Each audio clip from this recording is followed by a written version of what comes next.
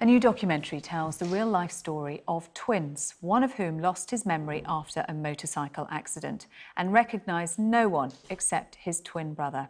Alex Lewis was 18 when he woke from a coma, not even knowing his name. He relied on Marcus to help rebuild his memories from scratch. But what he didn't realise was that Marcus had decided not to remind him about a shocking family secret. Let's take a look at a clip from the Netflix documentary, Tell Me Who I Am. If he hadn't known who I was, then he would have been all alone in the world. But he wasn't alone in the world, he had me. I started piecing things together. He would give me a photo, and I would construct a memory around that, and life seemed good. Privileged family, normal parents, he painted an idyllic picture. But I was never questioning anything. I had no reason to doubt him.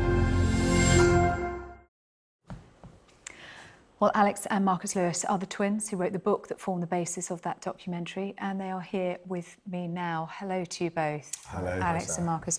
I watched the documentary yesterday, and I have to say it is one of the most harrowing and heartbreaking pieces of television I have ever seen, as you take the viewers through your story and the journey that you go on. Alex, let's start at the beginning of this story as it is.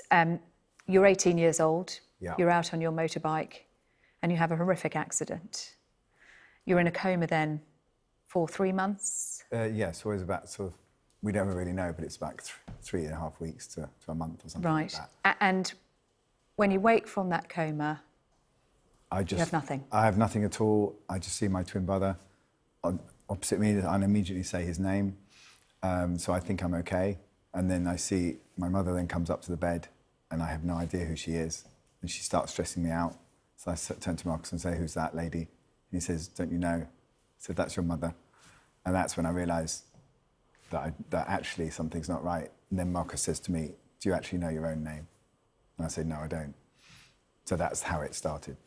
So for you, your mind is entirely blank, apart from Marcus. Yeah. And Alex then relies on you completely, Marcus, to rebuild those memories. Yeah, so when he woke up and I realised that he just knew absolutely nothing at all, and we had to start from scratch. So he had to learn what a hospital was, what a bed was, what shoes are, how to do shoelaces. I had to teach him everything about his house, his bedroom, even his girlfriend. I mean, everything was gone.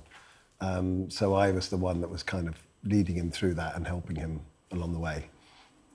So, as Marcus is saying, you go home from hospital, but you have no idea where you are. I'm going in a car with a strange woman to a strange house, and everything is new.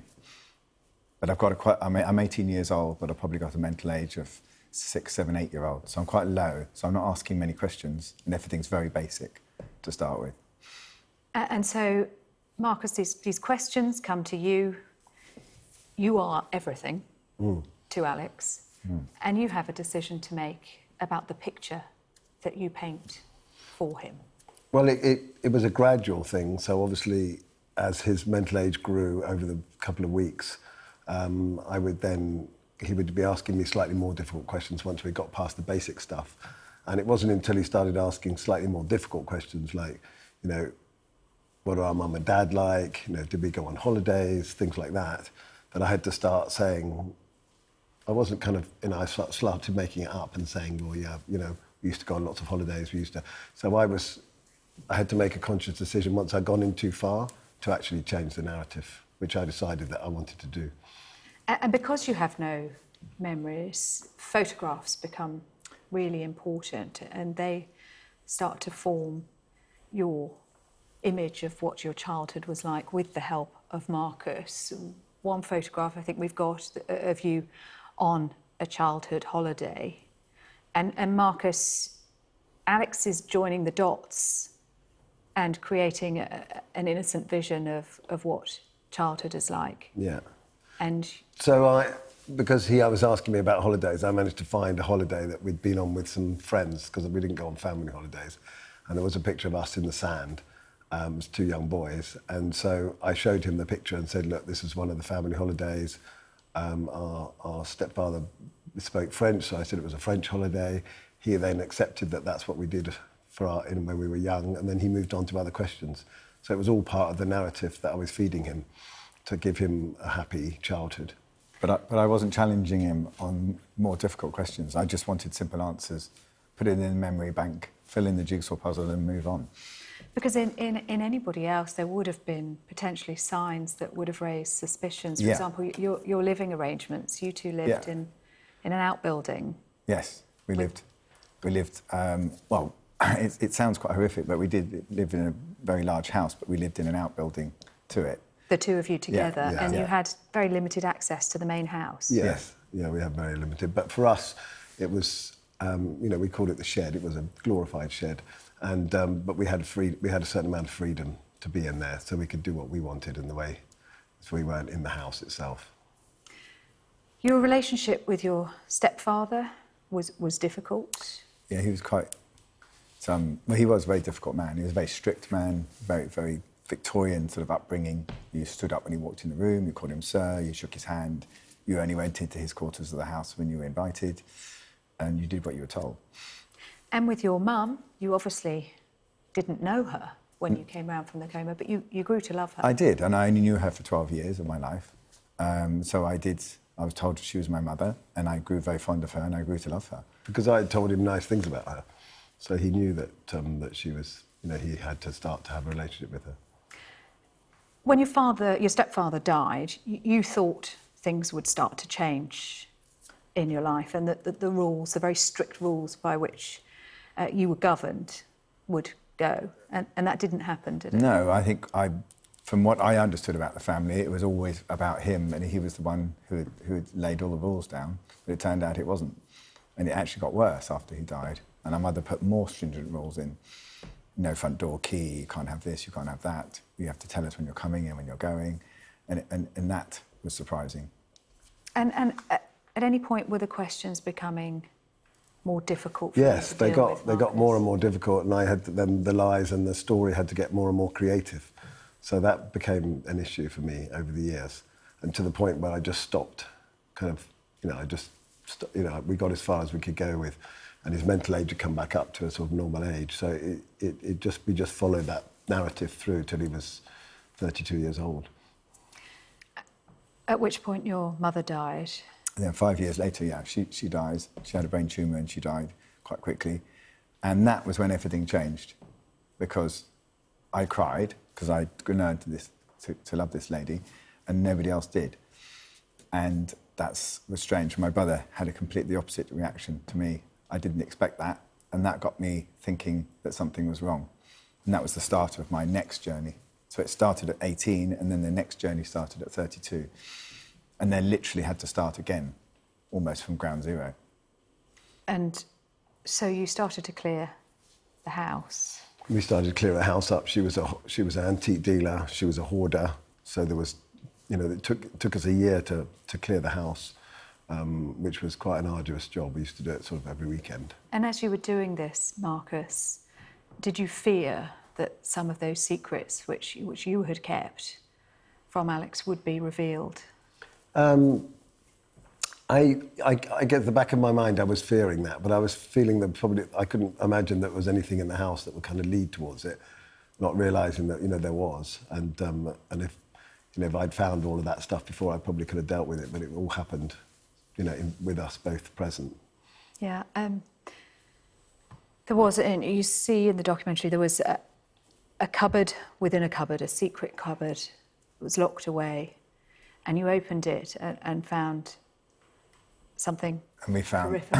yeah, and that changed everything. We found this photograph of two naked boys, which was us, aged about 10, and our heads had been cut off, and it was placed singly in a drawer.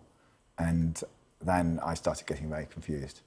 And then I started really asking questions about what's going on here. And that's when everything flipped. And then I went to see some counselling, tried to work out what was going on.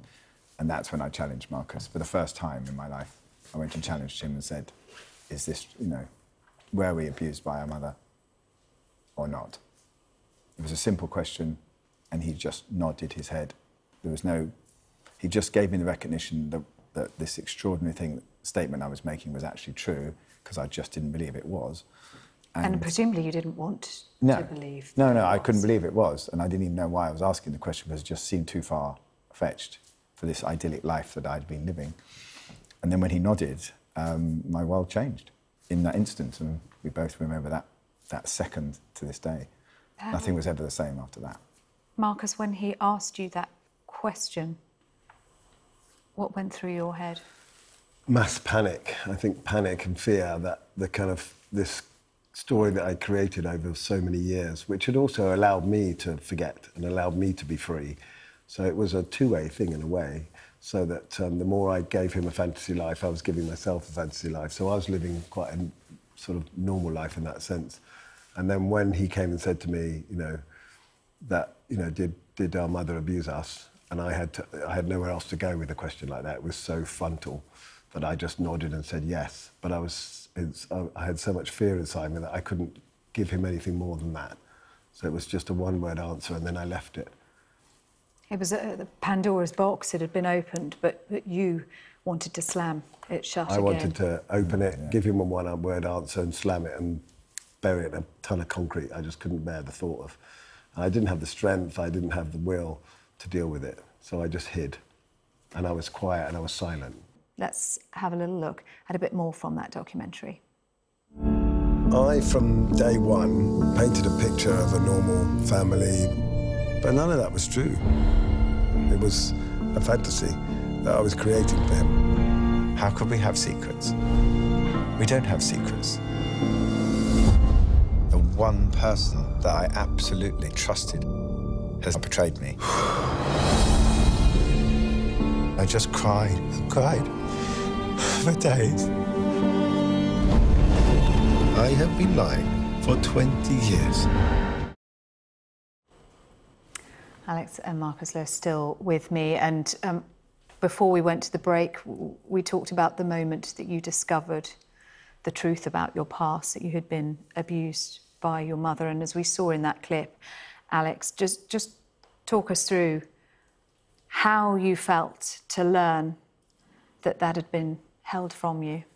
It was, I mean, it's emotional just watching it just there, just that clip, but it was just, my whole world was shattered in that one instant, and I just broke down. I mean, I couldn't work, I couldn't do anything. It took me quite some time just to grab the enormity of a story this big inside this idyllic family that I lived in.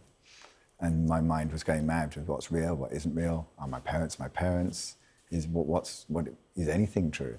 So it was an enormous section for me. It was the first time that we had ever argued or got upset with each other. So that took some doing as well.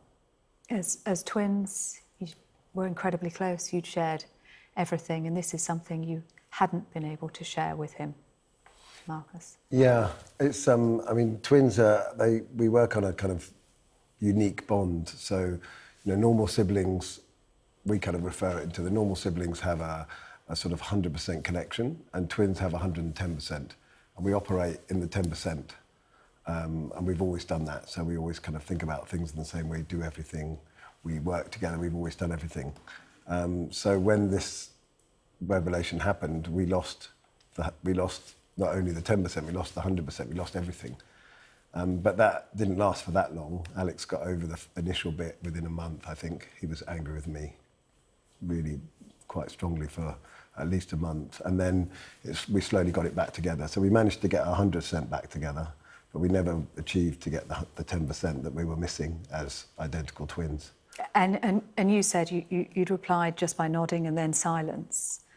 Did you, at that point, talk any more? No, I gave him, I felt, you know, he asked me a question, I gave him an answer, which was a nod, and yes, our mother abused us. And then I think for the next 20 odd years, I didn't give him any more information because I wasn't capable of giving it to him. It was just too painful for me, and I wanted to just run back into my shell and be silent and quiet. So it was you know, when I look back on it now, we should have just sat down and had a chat, but we didn't do that, because I think abuse and child abuse is such a strong thing in everybody, and I was carrying it for both of us.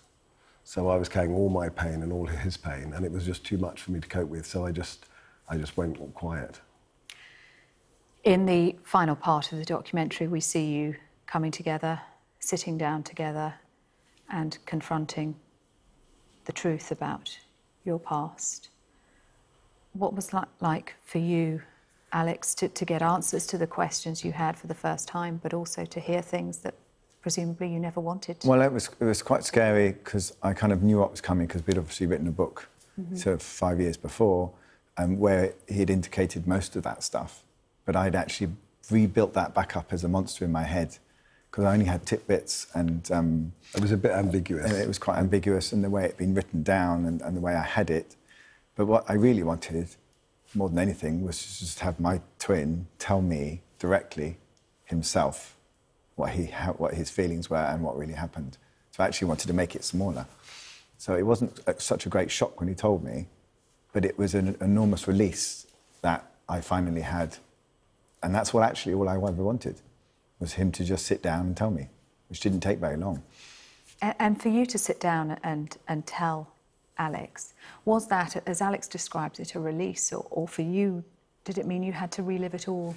No, yeah, it was a release. I mean, we started making the documentary, and it then became not about the documentary. It just became about us because I suddenly realised we had an opportunity which we hadn't really properly explored. Yeah. It became a form of therapy for you. It was a form of therapy, and it was really the last day of the shoot when we were sitting in the studio that we stripped out the cameras and everything else, and it was just us talking, and suddenly we were, for the first time, sitting opposite each other, having a grown-up conversation about it, which we should have done, 20 years before, and it was really quite it was just really silly that we're both so close.